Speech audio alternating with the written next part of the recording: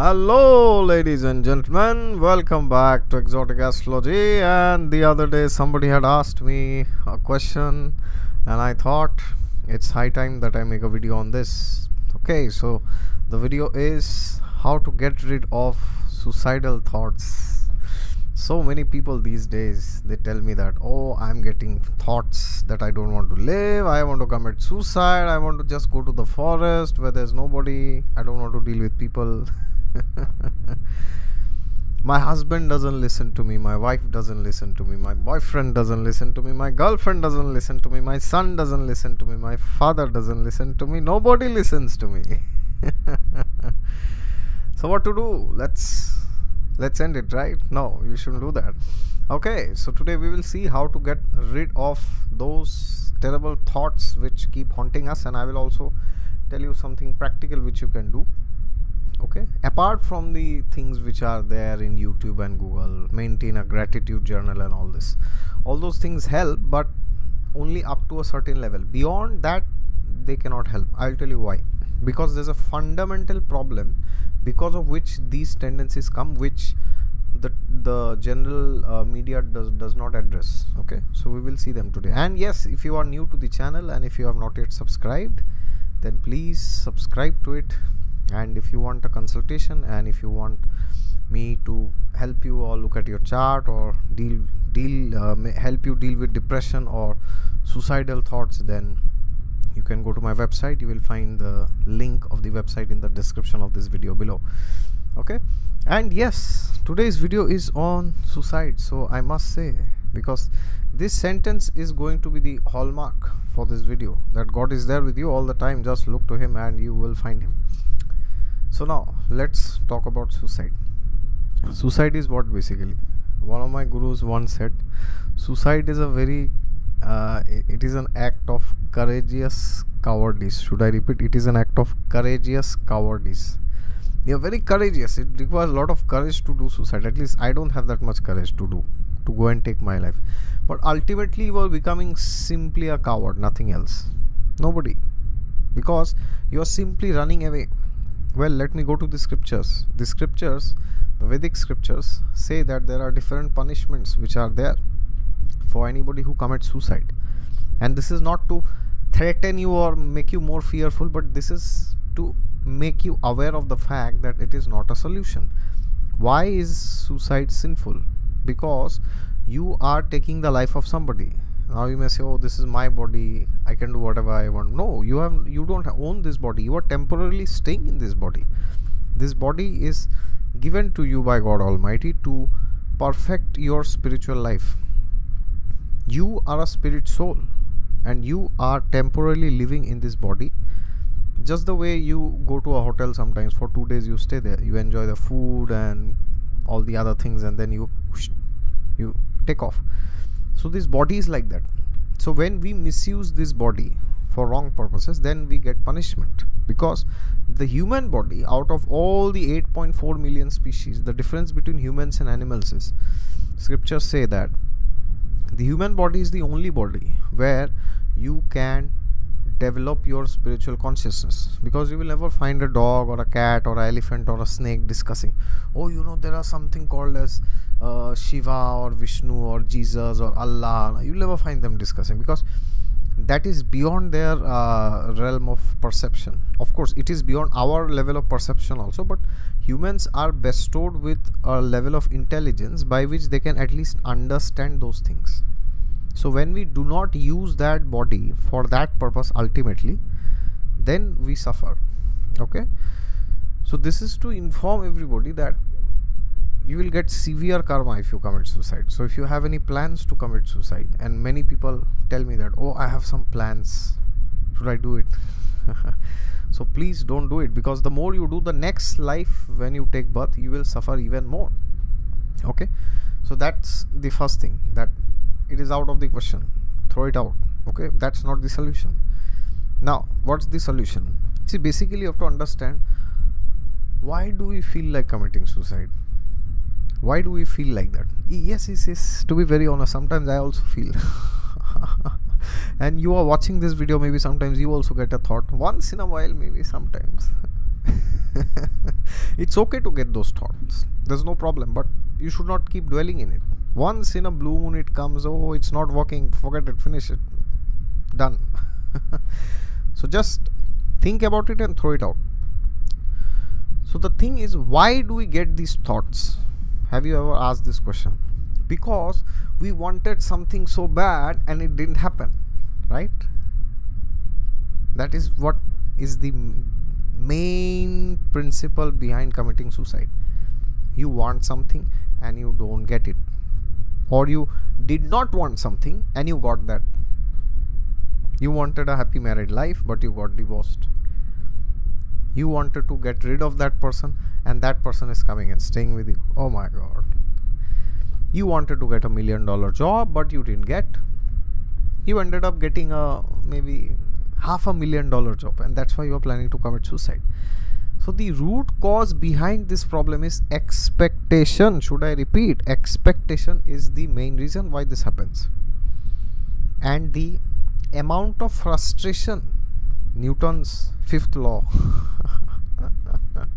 Newton's fifth law of thermodynamics states that the amount of frustration is directly proportional to the amount of expectation. Newton's new law, Newton has sent from the heavens. This is my new law of expectation, thermodynamics, electromagnetics. So what to do? We have these expectations from people, from ourselves. We expect that we will do good in this area, but that doesn't happen many of the times. We expect that that person will give us something in return. That person will reciprocate with us. If we do something for that person will do something for us in return. But that doesn't happen many times. Even it has happened with me. I've done so many things for so many people, and then later on when time comes, they show their colors. Now the number is very less in my case, fortunately, but maybe as time goes ahead the number increases, who knows. So we have to understand that we should have realistic expectations first of all, which means that if we know that we are not good at something, and how do we know that? We can know ourselves. We can ask ourselves this question. So suppose somebody is working in an IT field. The person may be a good IT developer or a good tester or a good project manager, but that doesn't mean that he's necessarily somebody like Mark Zuckerberg or Bill Gates. So when you know yourself, then you also know what to expect. Now if you are like them, then you expect, that's different. But we have to know where we lie. Sachin Tendulkar, tomorrow if he starts becoming an IT programmer, maybe he will also feel like committing suicide, because that is not his area. So first of all, we have to see where we lie, which is our place of strength. If we do not identify that and we try to do other things, then we will have 10 times more stress. So the point is very simple, that we do not do things which we are not good at.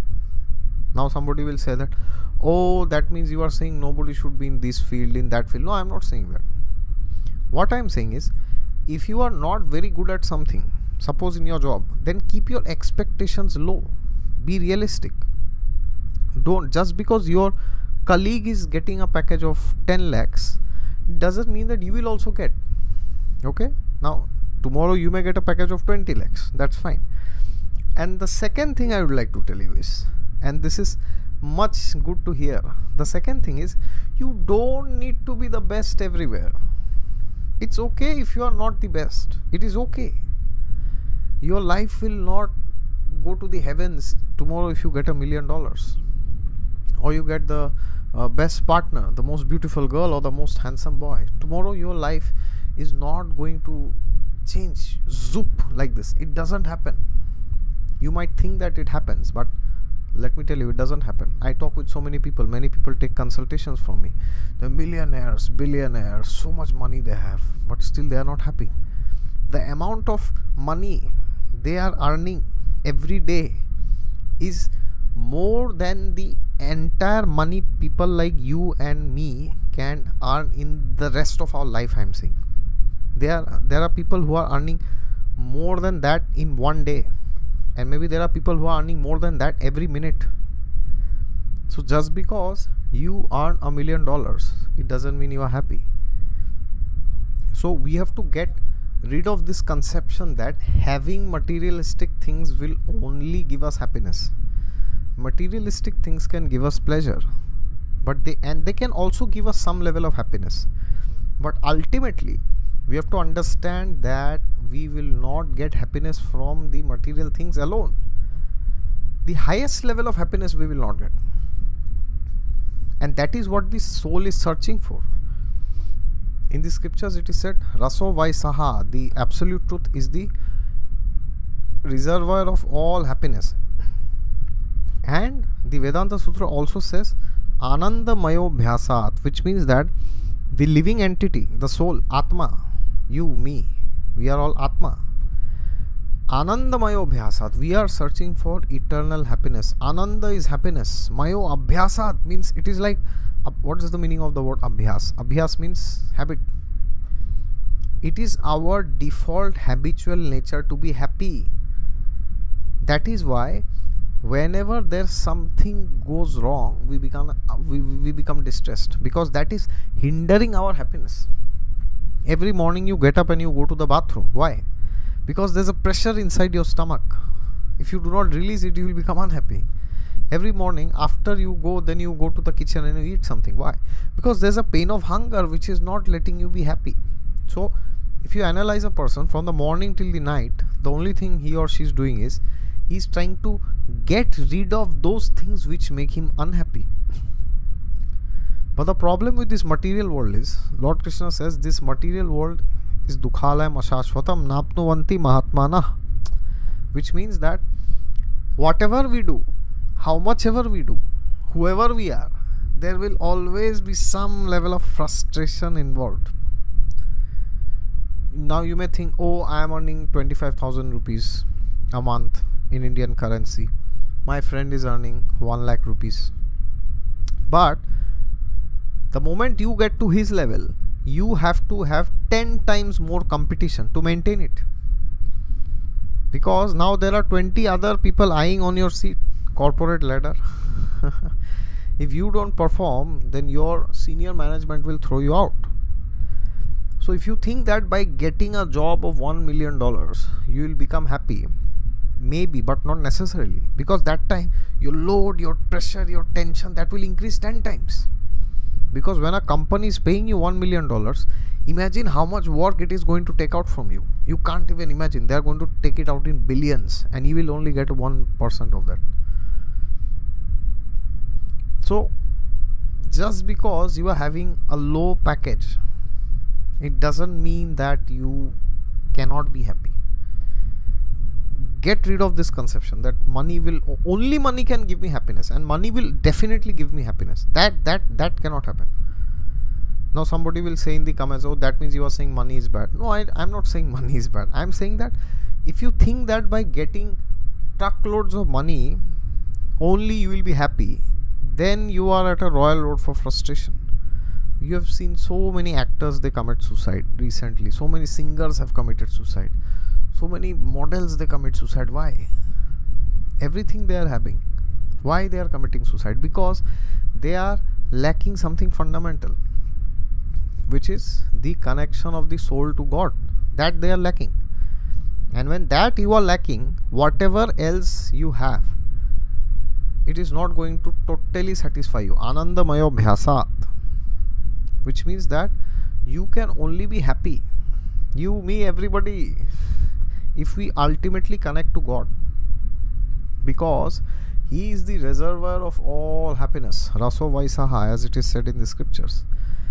And when you connect to God, when you read scriptures like the Bhagavad Gita, where Lord Krishna says, Suridam sarva bhutanam gyatva mam shantim rucchati. Lord Krishna says this in the Gita. He says that I am the most well-wishing friend of every living entity. There is one verse in the Gita which sums up all this depression and suicide and everything. Bhoktaram yagya tapasam sarva loka maheshwaram suridam sarva bhutanam gyatva mam shantim rucchati. Bhoktaram yagya tapasam. I am the enjoyer of all the sacrifices, yagyas and tapasyas. Bhokta means I receive all. When we do tapasya, we do it in the name of Lord Vishnu.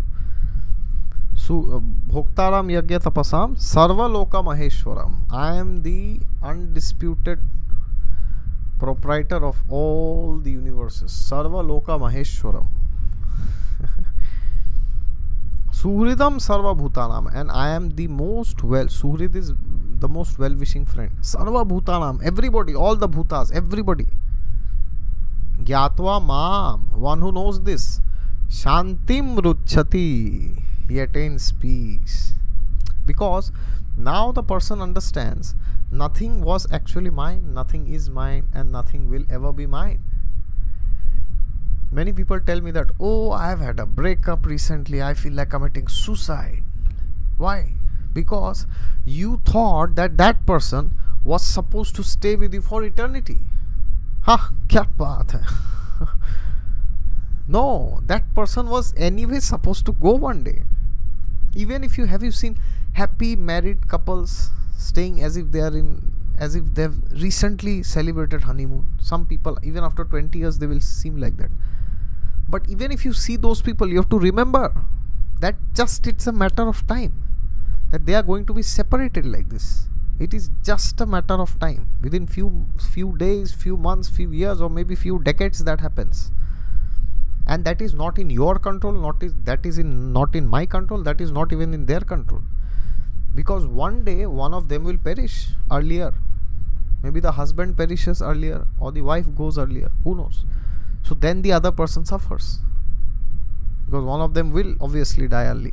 Unless both of them die together like a typical Bollywood movie scene. Then both of them will die together. But that doesn't happen most of the times. And generally it is seen that the men, they leave earlier.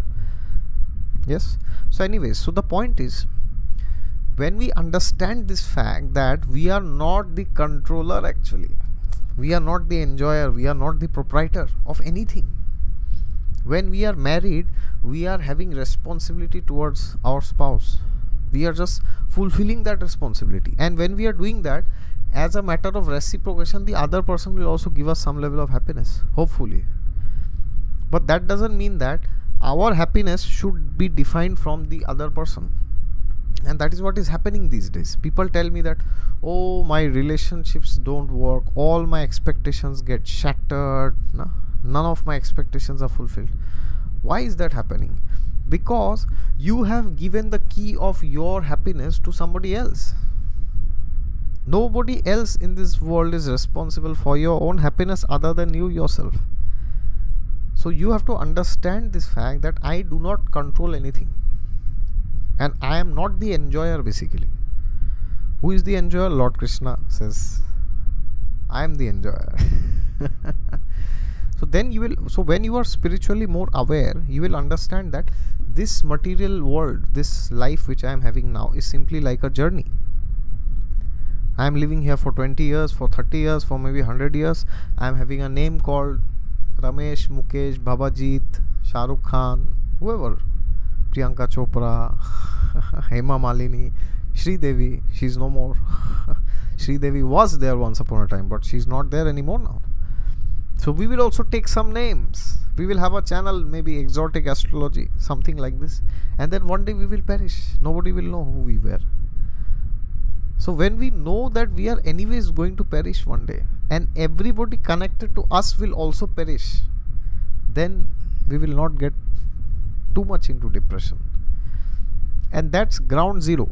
But if you want to get rid of depression completely, depression means suicidal thoughts, then you have to understand the last part of the shloka. Suhridam sarva bhutanam gyatvam am shantim ruchati.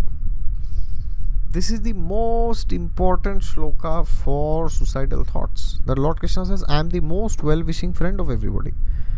And Lord Krishna, in the battlefield of Kurukshetra, he was who? He was the charioteer of Arjuna. And Krishna had protected Arjuna always. Although Arjuna was himself a great personality, but Lord Krishna also ensured that he also protected Arjuna. So when we also allow Lord Krishna to become the charioteer of our life, then he can also give us the right guidance, the way he had given to Arjuna. When Arjuna was about to kill Jayadratha, then Lord Krishna told to Jayadratha that his head should fall at the the lap of Jayadratha's father. That is his destiny. And then Arjuna said, yes, I will do it. And then he shot it, and the head was knocked off, and it went and fell in the lap of Jayadratha's father itself, and the head blasted. So imagine if Arjuna did not know this, what would have happened? The moment Jayadratha's head fell in the ground, bang! Arjuna's head is finished, cracked off. So how was Arjuna saved? Because of Krishna, because of this. Yes, Yudhishthir Maharaj, although he is Dharmaraj, but any time there is a problem, he will directly go to Lord Krishna and say, oh, what should we do now? See, even he is doing this. What to speak of other people? Dharmaraj Yudhishthir, who is the pinnacle of all the religious spiritual perfections, he is doing this. Every Ekadashi will find, like yesterday, Tuesday was Ekadashi, which is today here in Germany. All the descriptions of the Ekadashis start with the following. Dharmaraj Yudhishthir asked Lord Krishna, "O Supreme Personality of Godhead, please enlighten us about this Ekadashi. Why do we follow this Ekadashi, that Ekadashi? Why?" So even a person like Yudhishthir Maharaj can also go into depression if people like Lord Krishna are not there. So when we understand that we always have somebody with us, then probably we will not commit suicide, even if we get these thoughts. Because who commits suicide? One who is totally convinced that I don't have anybody in this world. Only that person commits suicide. The father is not responding, the mother is not responding, the husband doesn't respond, the wife doesn't respond, the kids don't respond. What to do? Just hang yourself, right? So when we understand that God is always there for us, then this will not happen. So now somebody will say, then how to know that God is there, or how to connect to Him basically? Yes, that's the question. Because just if you have this conception, oh, God is there with me, there will be no problem. No, it doesn't work that way. It is not some superficial writing of an affirmation which people say these days. Oh, write in a paper that this is there, this will happen. No, it's total nonsense. It doesn't work like that. At least in matters of spirituality, it doesn't work like that. When you want to develop your connection to God, you have to aggressively pursue spiritual path. And how do you do that? You have to ensure that you are including spiritual activities within your day-to-day life. Going to the temple once in a week is good, but it can't help you much, to be very honest. That is for beginners. But I am very sure that if you are watching this video, you might have watched 200-300 other videos in my channel, and only then you are watching this video. Then you would have understood where my focus is. So every day you have to give yourself this remembrance that God is there with me. And how do you do that? A very beautiful way is by reading the scriptures, reading the Bhagavad Gita. And then once you finish the Bhagavad Gita, then you can go and read the Srimad Bhagavatam. Best it is. All the divine scriptures you can read. If you are a Christian watching this, then you can also go and read the Bible. There also you will find so many things. The 10 commandments of Jesus. Wow, wonderful. And once you read the scriptures, then don't just keep it to yourself. You can keep sharing and discussing them with others. Then after that, you have to maintain a good lifestyle, good diet, which is free of violence, vegetarian diet. Because then the mode of goodness is more inside you. Then naturally you are positive. People in Rajoguna are always very agitated. I want to have sex with this girl. I want to have sex with this man. I want to take wine. I want to take this cocaine, heroin, ganja, my God, what not. Yes, I want to watch Game of Thrones. I want to watch Big Boss.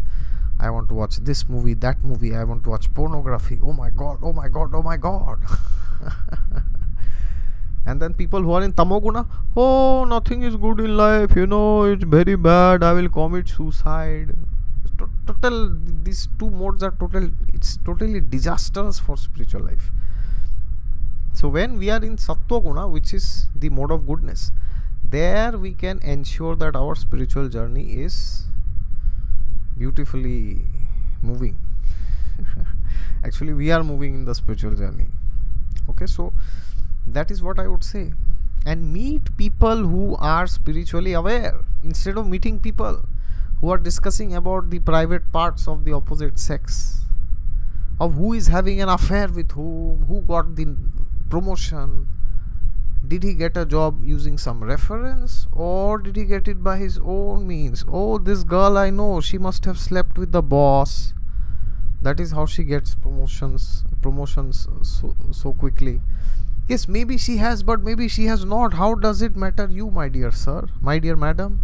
And so many ladies I know bitching about other ladies. Oh my god. Please stop criticizing others, stop celebrating the downfall of others.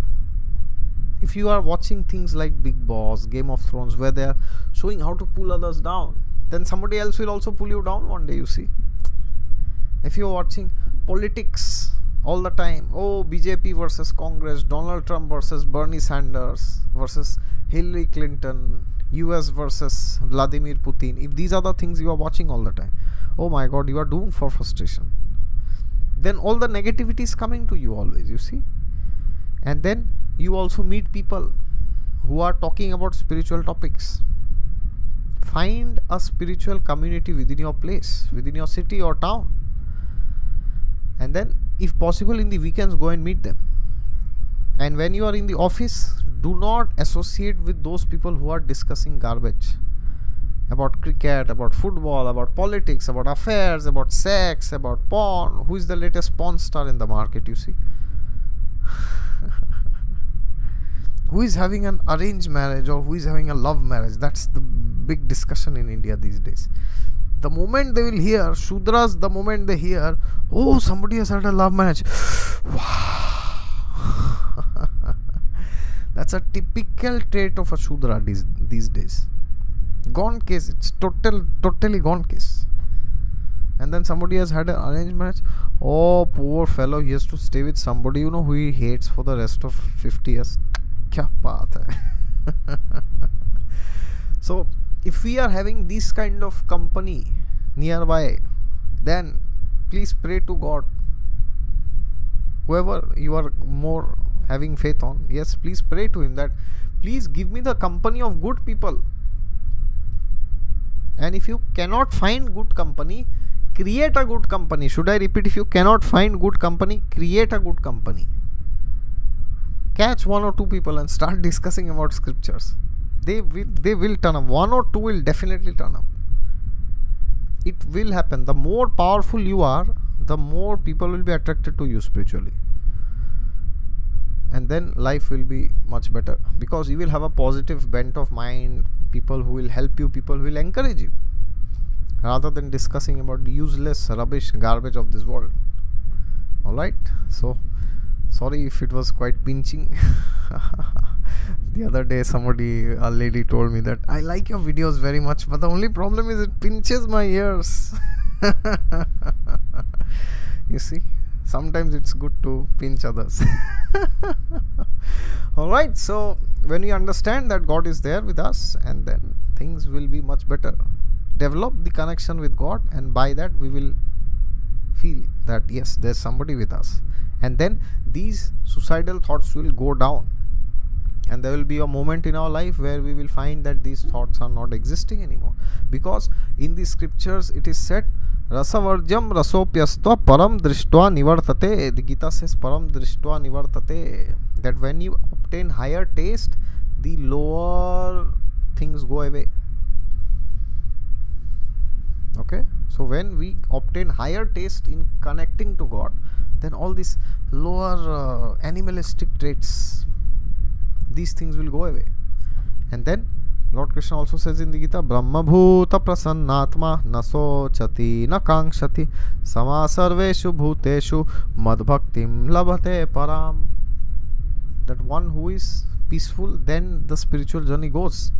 Brahma Bhuta Prasannatma, one who is happy, na sochati na kankshati. The person does not hanker, oh, I want this girl, I want that boy. Or the person doesn't lament, oh, that person went, wo ladki gayi, this man went, I lost my Mercedes, I lost my job at BMW. Yes. Sama sarveshu bhuteshu mad bhaktim labhate param. That is the time when the spiritual life kicks off. Okay. It's a long video. Should I say anything? And yes, somebody has been telling me that please recite some other shlokas sometimes. So there's one shloka in the Bhagavatam which I always recite in context to this. Yes. What is that shloka? There's so many shlokas. Which one should I recite? Okay. Manorathe nasati dhavato bahi. This is the shloka. That when our mind is not controlled, it goes on in this. The mind is like a chariot. Manorathe nasati. It gets attached to this person, to this thing, to that thing. And we keep going like that. Harava bhaktasya kuto mahad gunan manorathe nasati dhavato bahi. And you can also read books like the Brahma Samhita. And there are beautiful prayers in the Brahma Samhita. Venum konantam aravinda dalaya takcham barhavatam samasitam buddhasundarangam lakshmi sahasra satasambrama sevyamanam goloka eva nijadhamni nivasi reka srishti. That's it. Okay, there you go. If you are new to the channel and if you have not yet subscribed, then please subscribe to it. And if you want a consultation, then please go to my website and you can book a reading with me. And if you like this video, click the thumbs up and share it with somebody who is planning to commit suicide. Okay. I hope the person doesn't end up committing suicide and the person is saved. Okay, so there you go. Wish you good luck. God is there with you all the time. Just look to him and he will be there. Oh, bye bye.